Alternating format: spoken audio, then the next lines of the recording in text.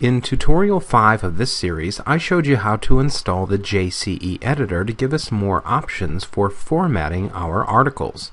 In tutorial 6, I showed you how to create articles, and in tutorial 7, I showed you how to link articles to single article menu item types on the front end of the site. This is what our single article looks like on the front end now, but you see there isn't much formatting in this article at all. To start formatting this article, we'll return to the back end and we'll use the JCE editor and different features within the editor to format the article.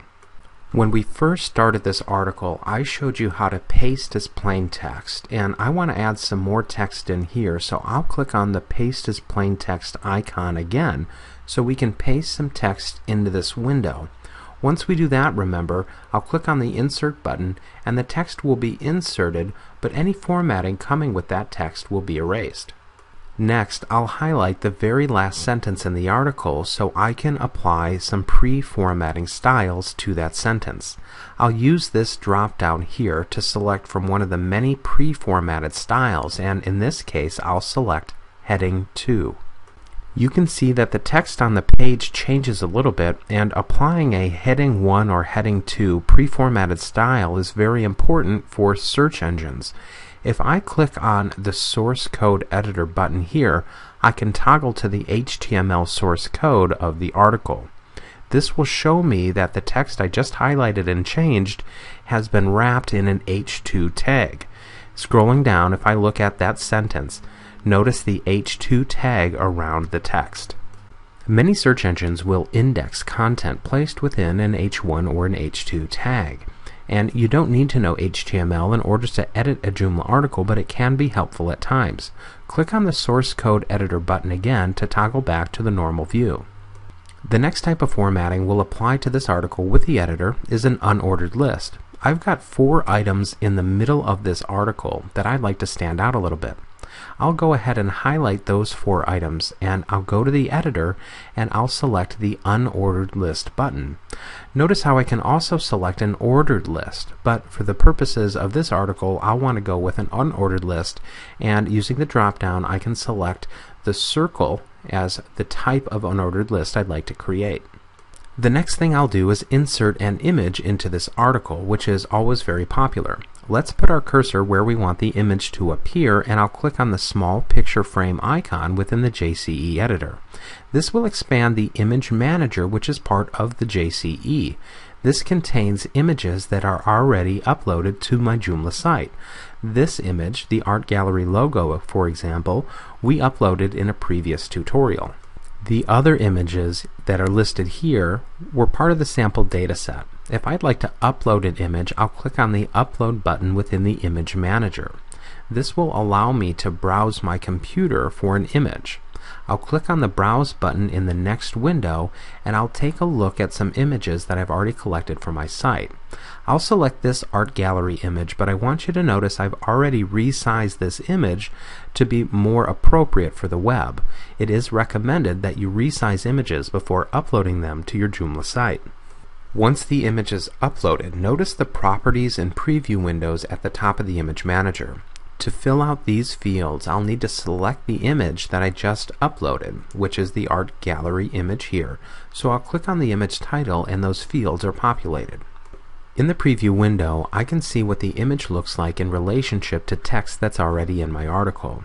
And I'd like my text to wrap around the left side of my image, so in the alignment drop-down, I'll select right to put the image on the right side of the text. I can also add in a margin, which I'll add in 5, and that's for pixels, and that will stay equal on all sides of the image. I'll click on the Insert button at the bottom of the Image Manager when I'm ready to insert the image into the article, and here I can get a preview, but I'll click on the Save button at the top of the Article Manager and I'll return to the front end of the site and refresh the page in order to see what the changes look like on the front end. I can see my image and my Heading 2 tag and my unordered list. Now, in order to apply some more formatting to this article, let's return to the back end of the site. Many times Joomla users will want a little bit of more room to work with when creating an article, and I want you to notice this drag and drop feature, which will allow you to resize the article text area.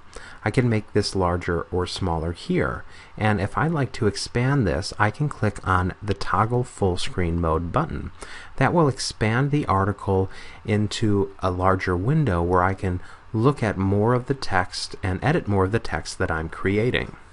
This is also referred to as a distraction-free writing mode, and if I'd like to toggle back to the normal view, I'll simply click on the toggle full screen mode button again. Another very popular question we get is how to link text within an article to either a source within the website or to an external source.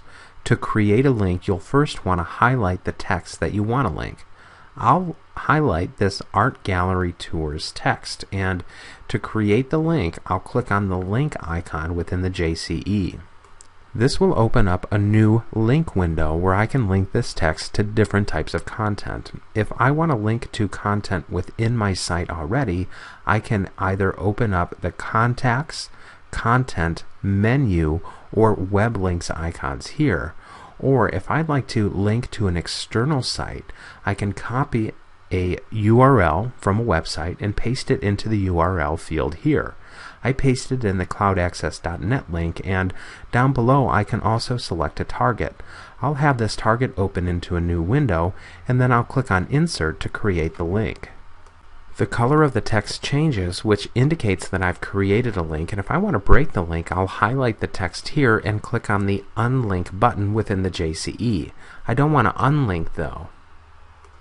I want to go ahead and click on the Save button to save this article, and I want to go to the front end of the site and refresh the page to see if the link I created is working. So returning to the front end, I'll refresh the page. I can see that the Art Gallery's tour text has changed, and if I click on this text, the CloudAccess.net site will open up into a new window.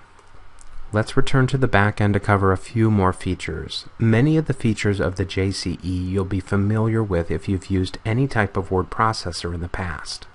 Use the indent and outdent buttons instead of using the tab button on your keyboard. Use the anchor button to create anchors within the text, which is useful especially if you have longer passages of text, and use this series of buttons to create a table within the text. In the next tutorial, I'll show you how to start creating modules for your Joomla site.